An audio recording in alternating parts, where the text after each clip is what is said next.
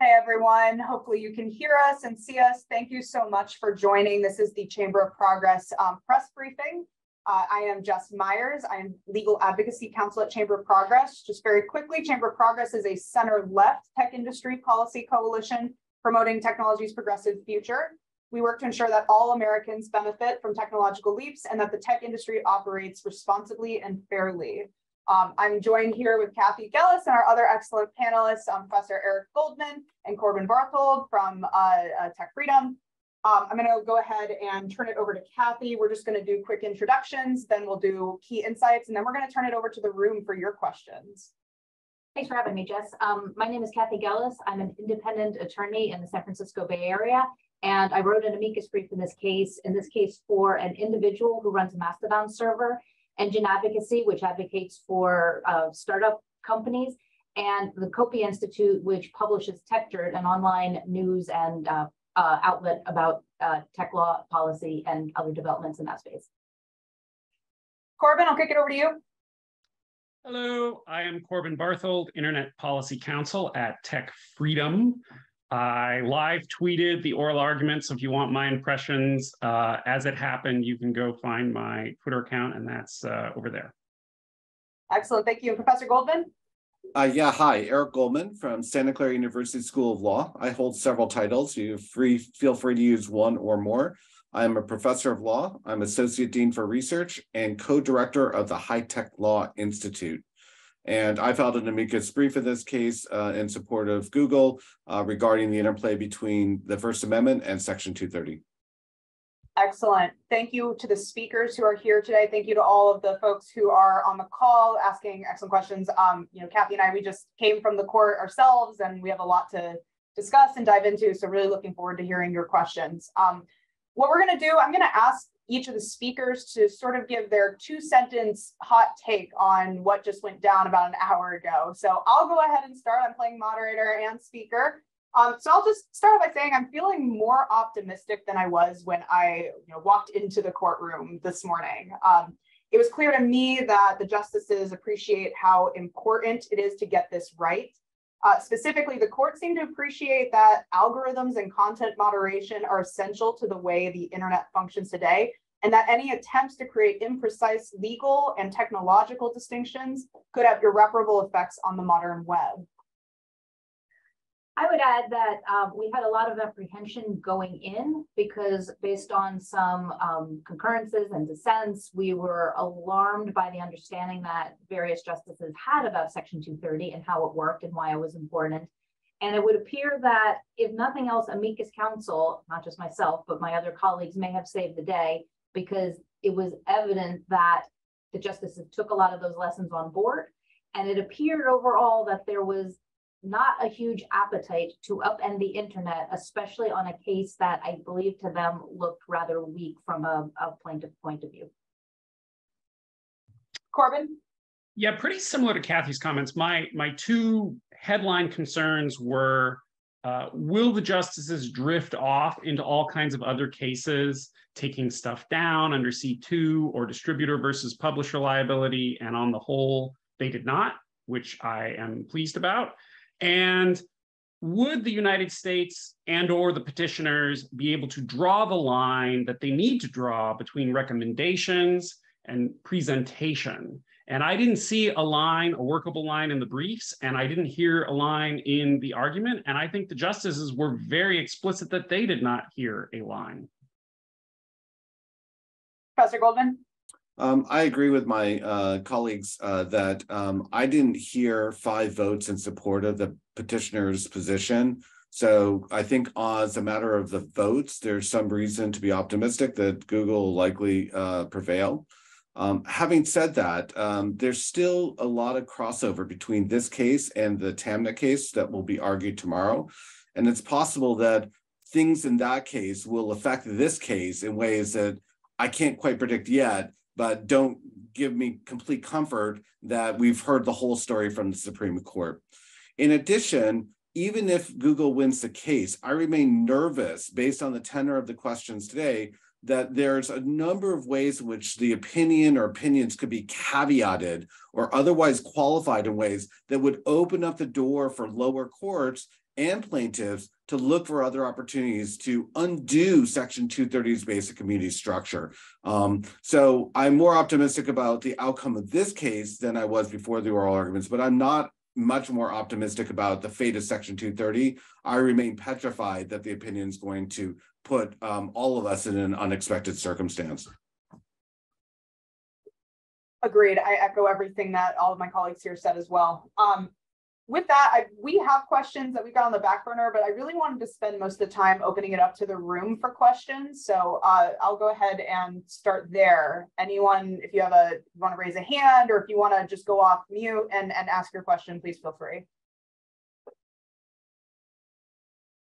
Looks like we might have someone.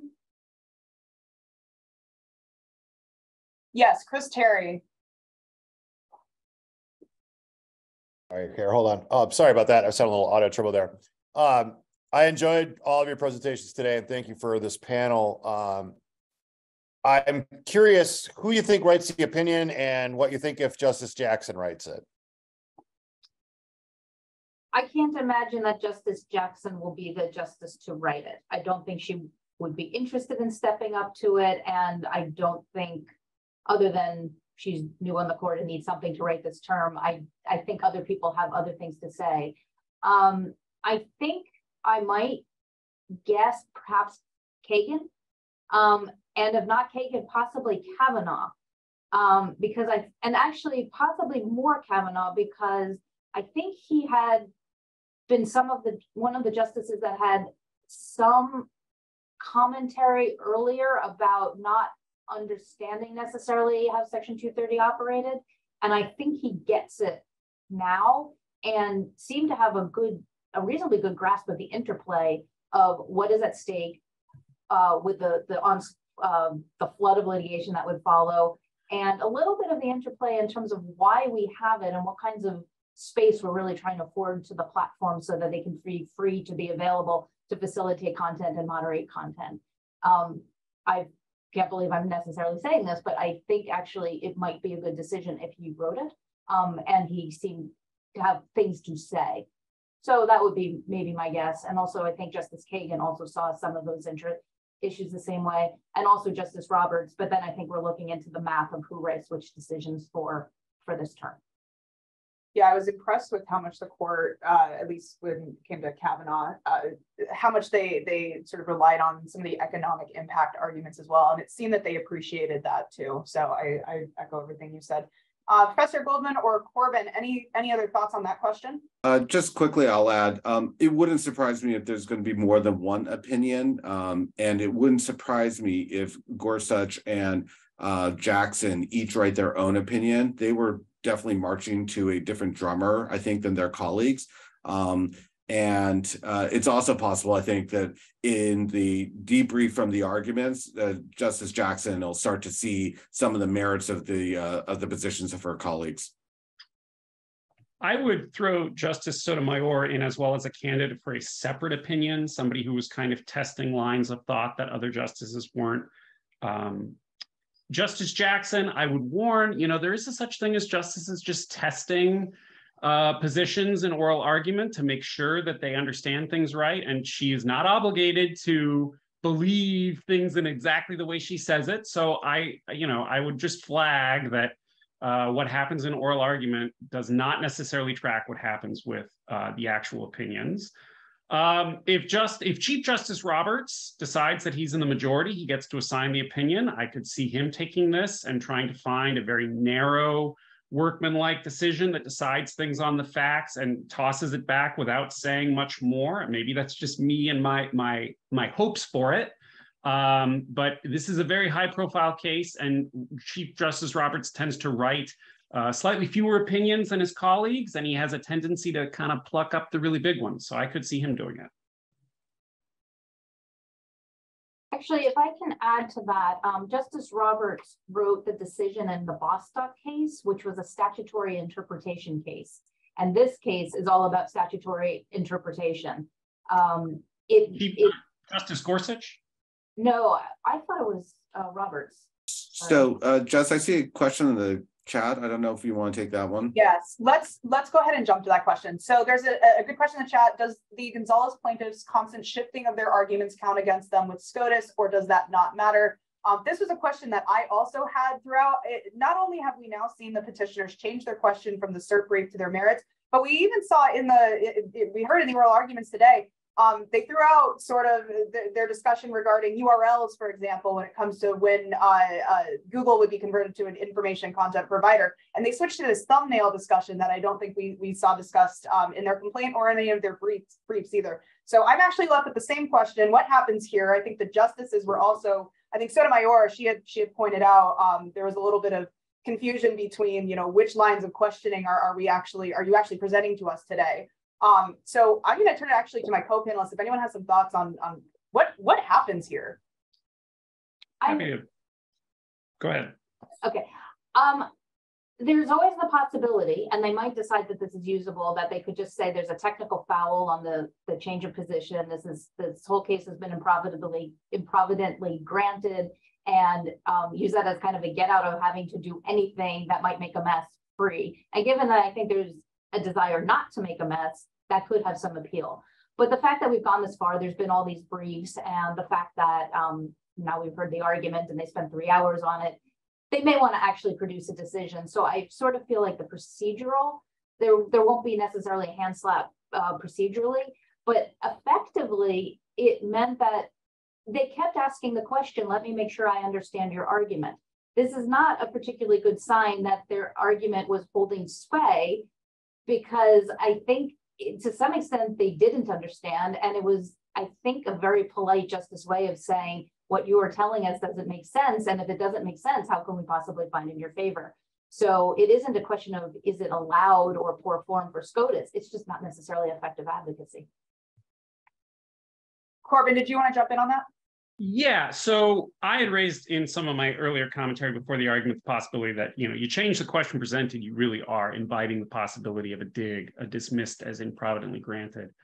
I agree that that is probably not going to happen here, but I just wanted to add on that not only did they change the question presented, the petitioners, from the petition to the brief, but in their reply brief, they then said, so let me set this up just very quickly. The question presented in the petition is, are recommendations, algorithmic recommendations, protected by 230? They then in the brief say, under what circumstances are they protected? And then by the time we get to their reply brief, they say, quote, the court should not undertake to fashion a special legal rule about recommendations as such. And then that Mr. Schnapper made basically that line in his opening monologue during the argument. That's how much they have shifted their arguments. And I agree that even if it doesn't result in a dig, it does matter. It makes it very hard for the justices to rule in your favor. And sometimes what you'll see is the justices, they want to rule in your favor, so they start kind of crafting your argument for you in the oral argument because they have their own thoughts about how you should win. I saw none of that in this argument. I saw no ability of the justices to step in and kind of do the petitioner's work for them at all.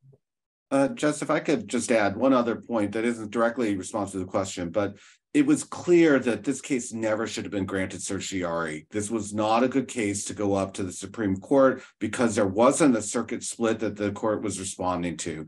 And these plaintiffs' arguments were simply not strong enough to be able to carry the day on their own. And so I feel like a lot of the justices are probably saying, we shouldn't even be hearing this case. These arguments are not strong enough to warrant our time. Surprisingly, I think Justice Thomas would actually agree with you. The one who we all thought would be the most eager to hear this case, it seemed right out of the gate, he was wondering, why is this in my courtroom? Okay, I'm actually going to go to Shannon. Do we have, I assume you're teeing up here. Yep, let's do Addie Robertson's question next in the chat. Excellent. So Amy Coney Barrett raised the possibility of ruling on TAMNA without dealing with Section 230. I'm curious if you think there's any appetite for that on the court. Cathy, you and I were just talking about this. I'll turn it to you. I think I may be out of step with some of my other co-panelists, but my view is if they can't find a cause of action that's enforceable on TAMNA, like a direct one, then I think that does kind of give them another bailout option to not have to touch Section 230. because the liability wouldn't get there. There's no liability that could attach. So why are we going to risk breaking the internet off of a claim that's not meritorious?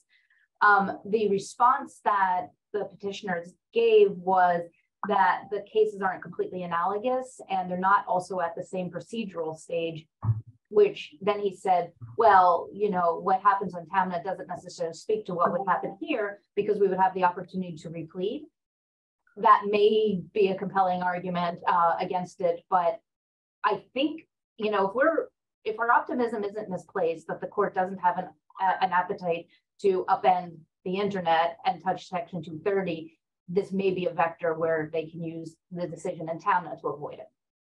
Yeah, it seemed like that line of questioning from ACB was sort of signaling that's exactly where they were wanting to go with it. Plus, I mean, we heard from the justices repeatedly, isn't this a problem for Congress, not for us to reinterpret Section 230? So I think if they'd rather not touch it, they'd rather not. Any other thoughts from a co-panelist? Yeah, I would just add that in seeing Barrett say that and Kavanaugh bring up Congress, you are seeing the justices that are currently sort of the middle of the court a little bit, which suggests they might be able to sway things. And some of the platforms ask for exactly that result. Please rule on Tom Day and send the rest back down, which might be a small factor. Okay, where are we on there? Corey. Oh, actually, if I can just add one footnote to that, going back to Sotomayor, because we also addressed whether she would write a separate opinion. I believe it was Justice Sotomayor who said, I'm going to be looking at your complaint closely and wanting to make sure that any argument you made at an appellate context actually matches to what you pled. So I can also see that that may also provide, especially hooked up together with TAMNA, may also provide an avenue to avoid doing anything on the 230 front. Yeah, that's a good point. I'm going to move to our next question. Were you surprised by Thomas's seeming support for Google, given his seeming support for platforms being common carriers? I think I addressed this at the last question. I was most surprised by Justice Thomas. I think out of everything that we heard today, I think his reaction right out the gate at the very beginning was most surprising to me. I think that this was not the case that he thought it was going to be. And again, I think that can be attributed to how much the question has changed and how much delta we have between the cert and the merit briefs, as Corbin pointed out. The other thoughts? You know, each of the justices has a different question style, and we've learned more about it since they started doing a little more of the seriatim format. So Chief Justice Roberts, I've generally found, he really cuts to the core of the issue with his first question for each side, and that's his style. Justice Thomas, even today, we have sort of less understanding of what his questions do and what they mean than of any of the other justices. As many people probably know, he used to ask no questions for a very long time. So I would just warn, my personal view is that he, perhaps of all the justices, we get the least insight of where he might actually go based on his questions. You know, I wouldn't read too much in. I'll put it this way. His past written opinions are probably more reliable as to where his head is than what questions he asked today. I think he's an intellectualist and he likes to engage very seriously with a balanced question and come up with something that has sustainable doctrine behind it.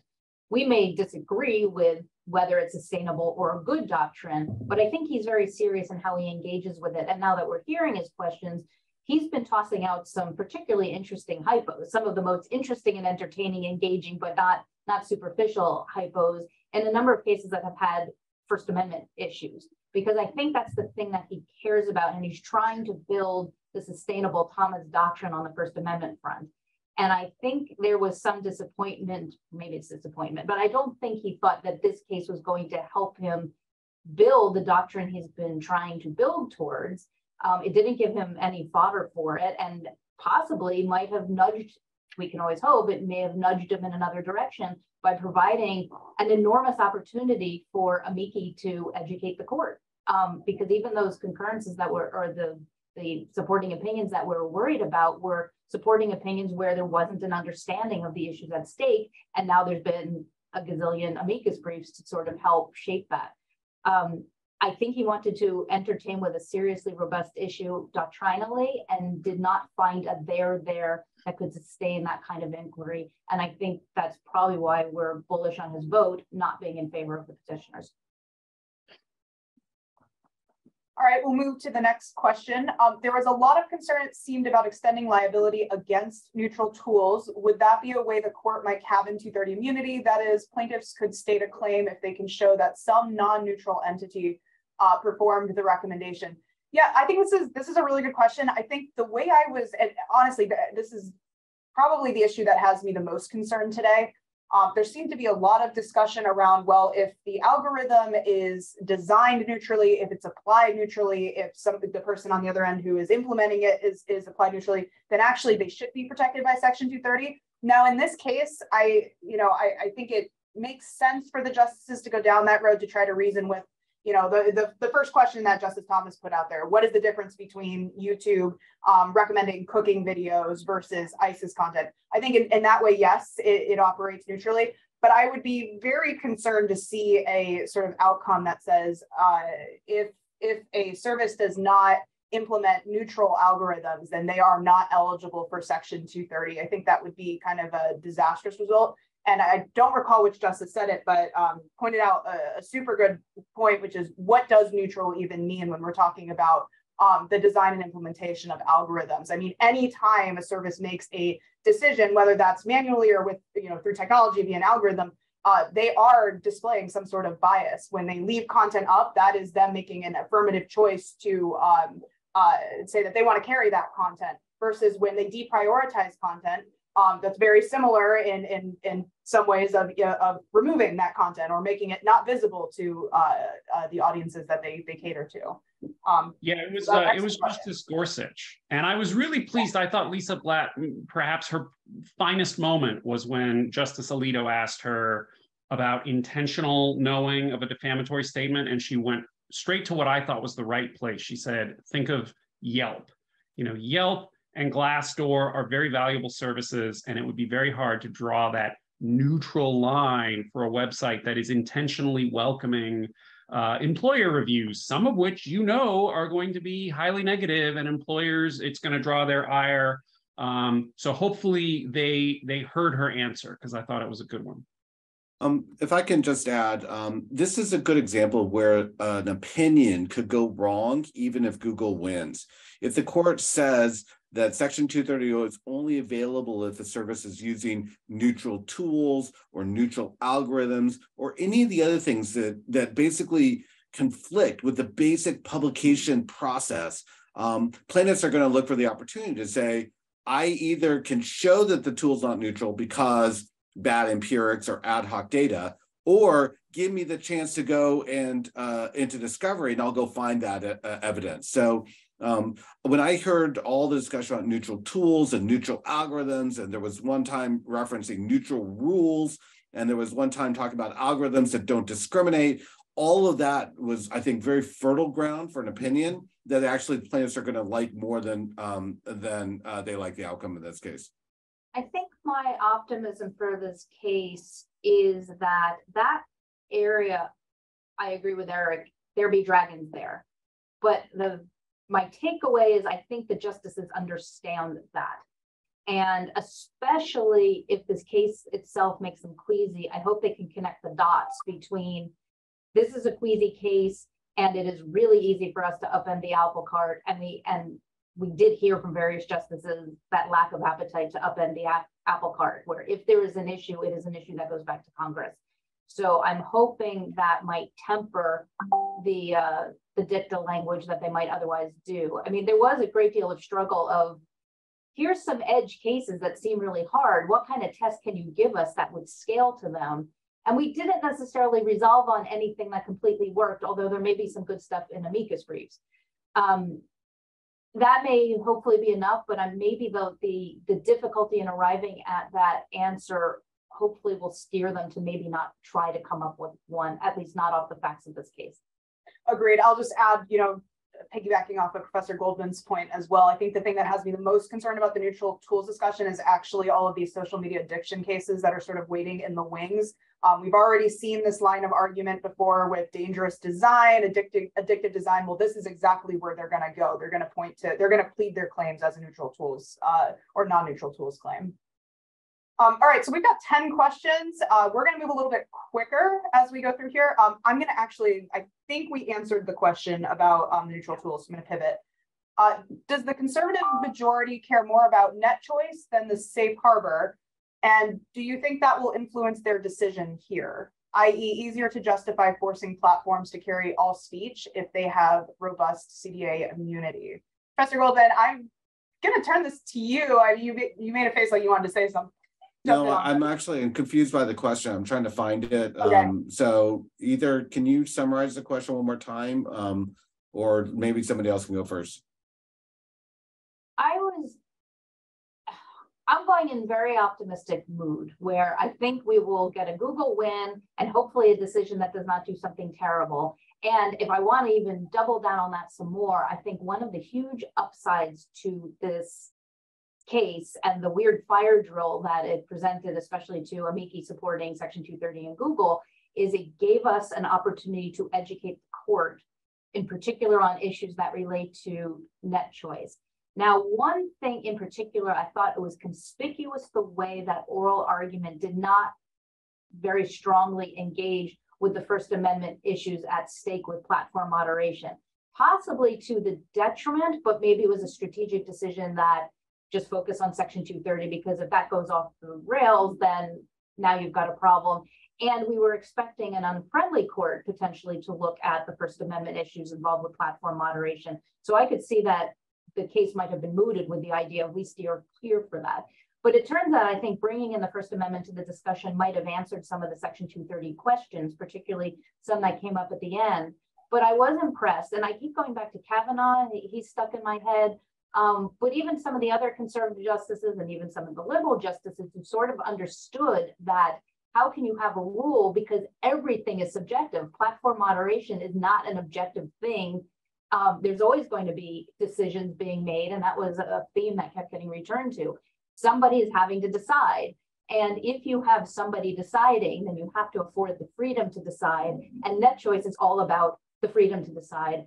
Plus, net choice is also about a preemption problem, which is not necessarily queued up on the cert, but is part of the underlying problem of each state now attempting to set up its own rules.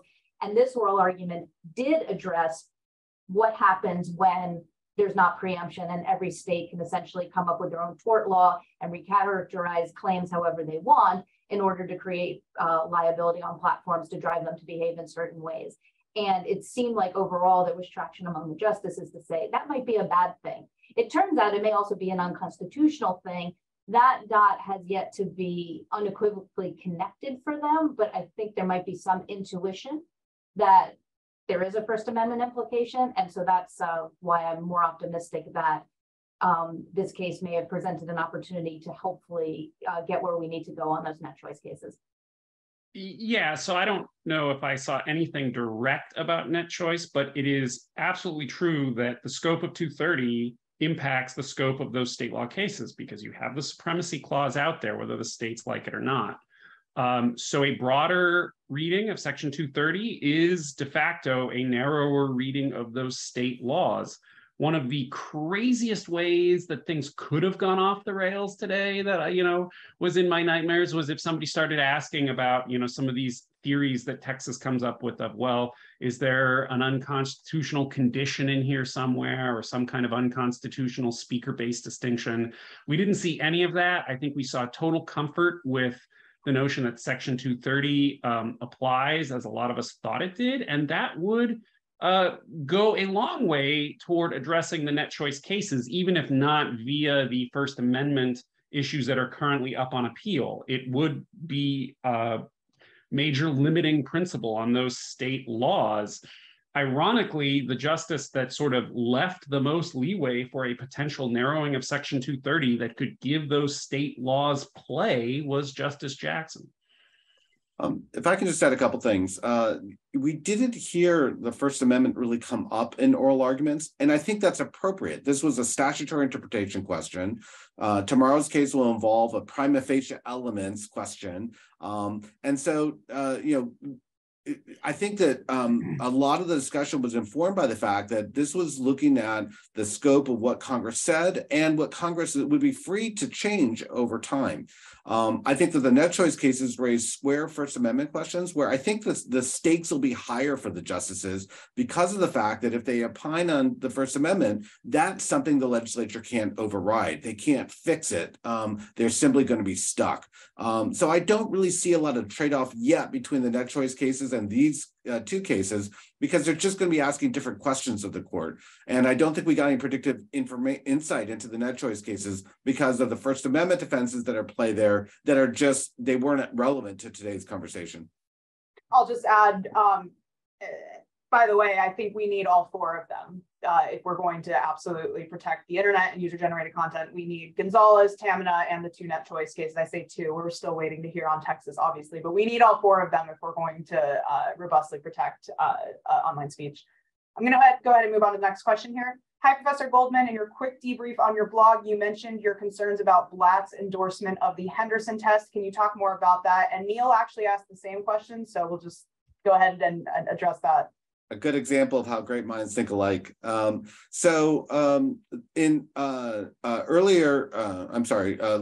year, the Fourth Circuit issued a really sweeping Section 230 ruling in Henderson, in the Henderson case. And the most important thing to take away from that case, although there are many ways that case went wrong, is that the court said that you could only base a Section 230 defense if the actual content itself was the source of the harm.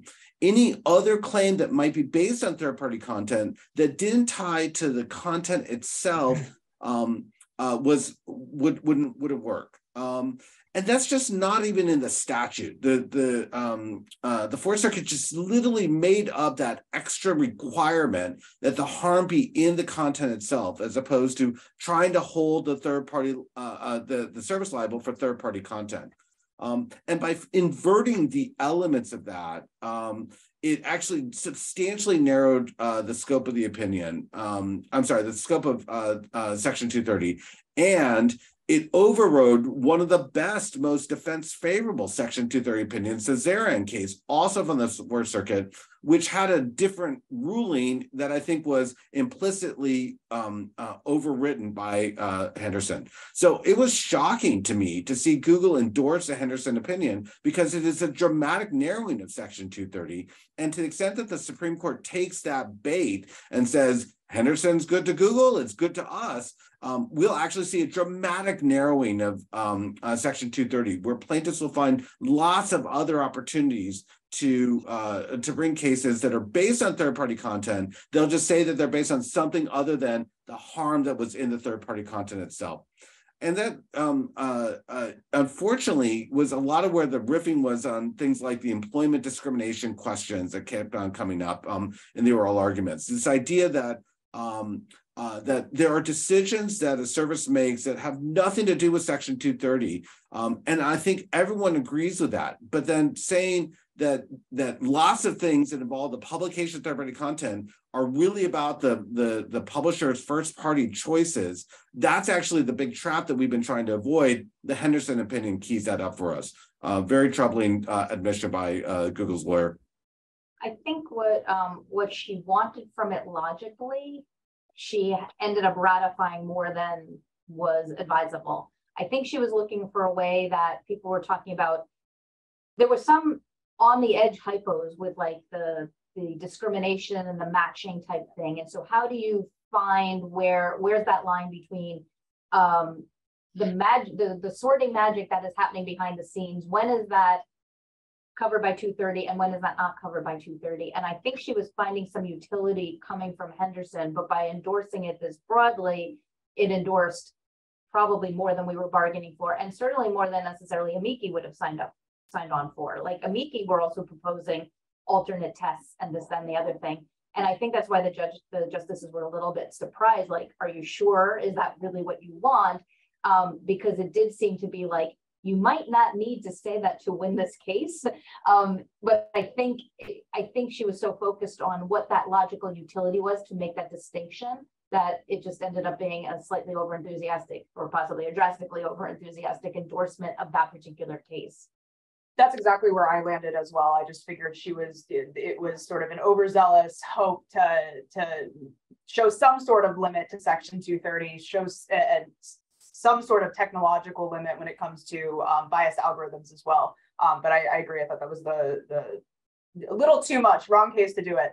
I was also personally surprised that we didn't hear roommates come up at all. I thought, the material contribution discussion might have been a little bit easier to have than Henderson, but I suspect roommates didn't come up because there was a lot more focus on the actual statutory text of Section 230. So just to clarify, the neutral tools discussion did come out of roommates.com, even if it wasn't expressly referenced. But I agree with you that the roommates.com had other utility that could have been mined. They didn't. That's okay. And in fact, as you saw, Justice Gorsuch was gunning for the roommates.com opinion. So I don't know if he'll be able to making progress in trying to change their rules. Yeah, I agree. I agree on the neutral tools aspect. I think I was more looking for a express discussion of when a service materially contributes to the illegality of the content. And we had a lot of opportunities or Google had a lot of opportunities to point that out, to point out those limits, and I think they sort of missed on those points. Okay, moving through the next ones. I'm going to skip through some of these neutral algorithms ones because I think we've covered those. I'm sure neutral algorithm is a neutral algorithm with neutral hate speech or any kind of discrimination. I don't know. Do we want to let's keep going through some of these because I think we've answered a lot of the neutral tools. Existing bias. I think these questions are echoing what the justices' questions were about what is an algorithm and do we have any plausible expectation of neutrality? And I think the answer kept coming back to no, somebody is deciding and there's always some value judgment being leveraged on the scale. And then the question I think that Gorsuch queued up is, okay, but then what?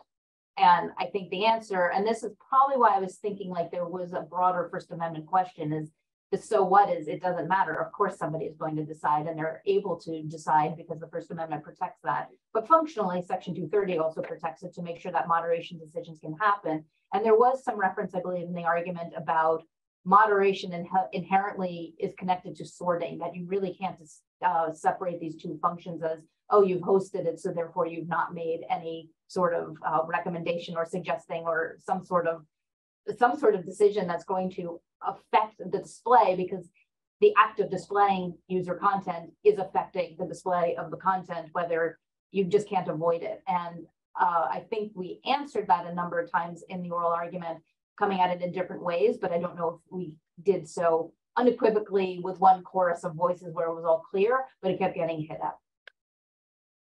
Our next question we have, can you lay out some of the more probable or possible specifics of the sort of throat clearing and an opinion about the Gonzalez or Tamina cases that could be consequential for 230, even if the court ends up deciding in favor of Google? So I think this is getting to the point that Professor Goldman made, which is, it's not enough for Google to just win here. We need a full-throated support of Section 230 as well. I will just add, I think we've discussed this extensively, but I'll just note, every time, I think it was Lisa Blatt that made this argument, but every time we chip the Section 230C1 immunity, it becomes less effective to the point where it's probably not even worth using it as a defense. And so I think, again, if the justices decide to go down this sort of neutral tools discussion, or they try to distinguish between when Section 230 applies to recommendations versus algorithmic recommendations, or even if they go down the traditional editorial function route, what is a publisher claim, for example? All of those are opportunities to chip Section 230C1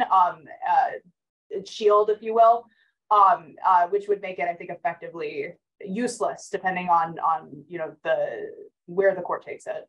If it's conditional, it's no longer useful because you're going to be litigating over whether it applies. I think Justice Kavanaugh and Justice Kagan, at minimum, understood this. And so I'm hoping that understanding can help minimize the dicta. Because then there was also language where I really like that Bostock case, and I use it in Section 230 briefs all the time, because in that case, the court wrote a decision to say, we may not like the policy effects, but this was Congress's job and they got what they wrote, and it's not our job to change it. And we heard some of the justices, I think Justice Kavanaugh talk today about, we may or may not like the policy, but it is not our job to fix it. As some justices were going back to, but we're a court. We're a court. If you don't like the policy that the statute delivers, go back to the place that wrote the statute in the first place. This isn't our job, because I think they also recognized if they broke something, how do you fix it? Because you'd have to go back to the legislature, but the legislature already spoke. So what do they say instead if they didn't get what they already said they wanted in the first place?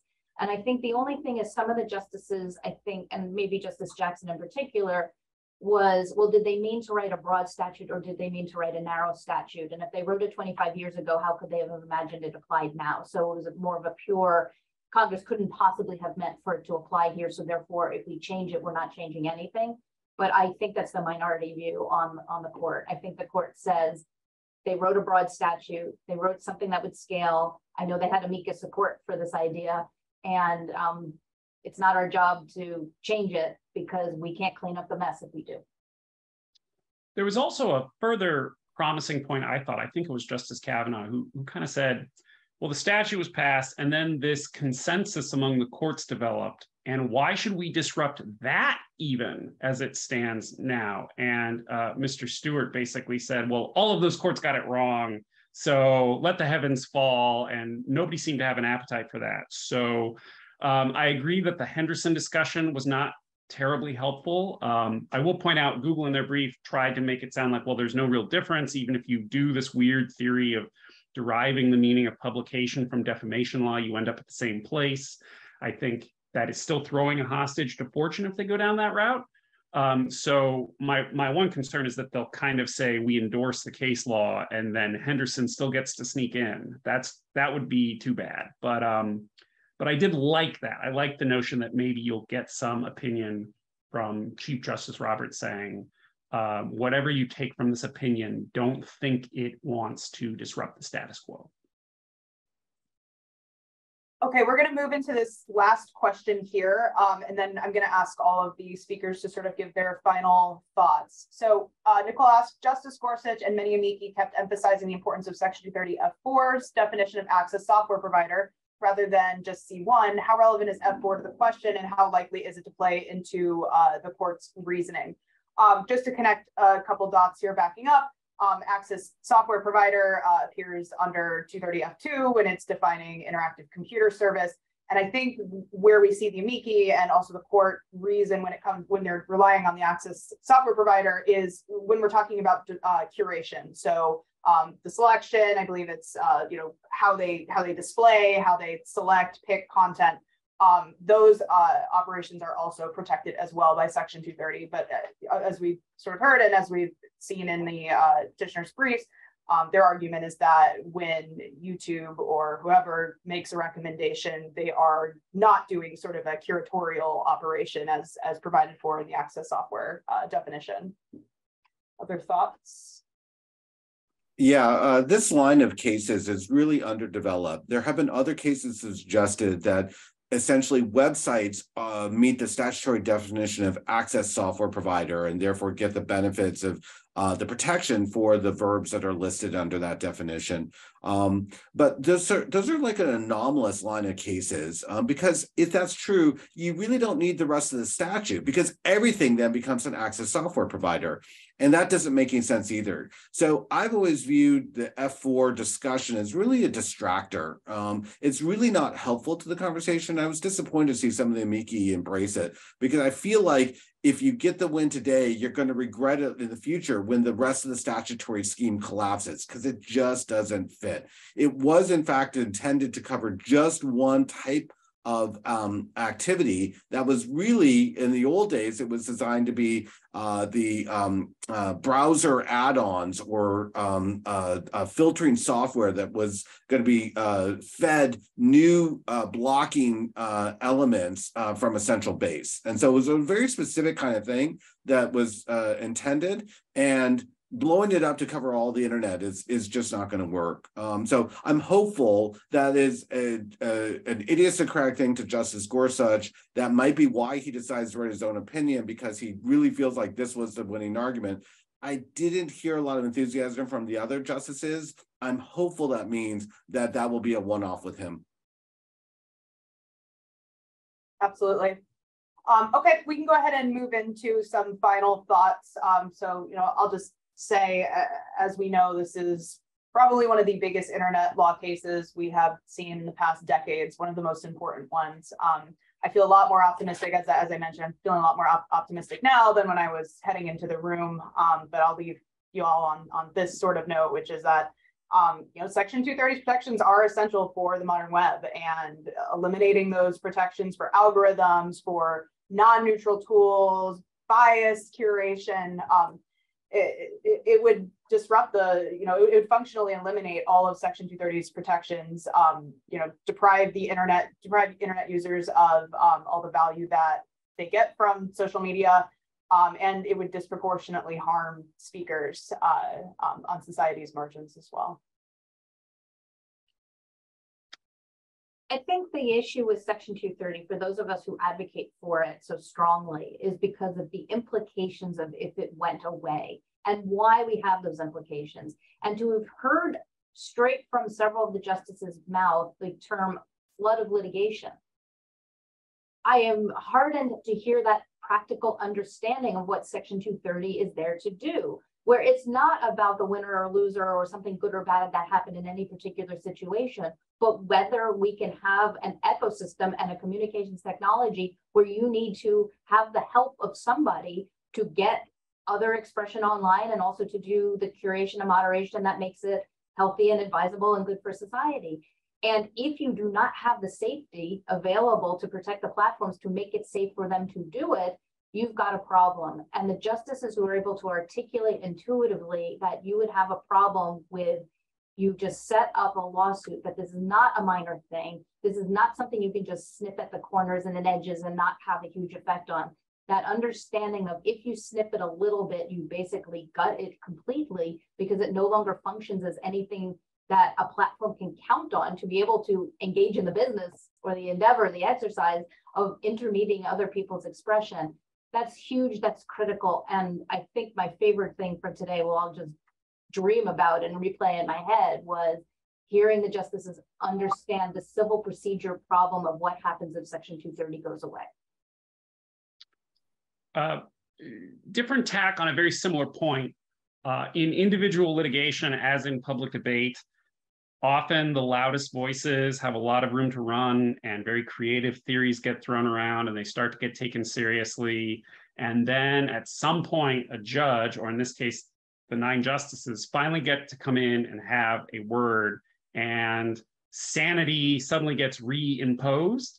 So, well, who knows, some future case, maybe things will happen, but nobody was sitting there going, oh, is there this distinction between a publisher and a platform, or some of these fallacies that as long as we're waiting to finally get a 9-justice decision, lots and lots of people convince themselves are like these serious arguments, and then they don't even make it in the room once the adults finally get to consider a concrete case. And I found that heartening. I love a lot of the comments of my colleagues. I do hate ending on a sour note, but I have to go there, which is no matter what happens with this case, Section 230 remains highly imperiled. Whether it's a direct hit, either in court or in Congress, Section 230 is become the target for all of the pro-censorship impulses that are across both parties and across a huge swath of American voters. And even if Section 230 is reformed, if we can't fix some of the crazy things coming out of states, they're coming at the same basic issue. And it may or may not be possible to use either the First Amendment or Section 230 to fight all of the different ways that they're attacking the internet. So today was a better day than I'd hoped, but I still remain very bearish on the future of user-generated content online because there are so many threats. Everyone in the world thinks that they know how to do it better than the existing players. And those impulses lead to a slew of regulation that we simply can't defeat with any particular court ruling. And on that cheery note, we will go ahead and conclude this briefing. Thank you to the speakers again for joining us, for joining Chamber of Progress today. Thank you all to, showed up and asked excellent questions. And yeah, looking forward to discussing this case and tomorrow's as well throughout the rest of the next few weeks. Thank you, Jess.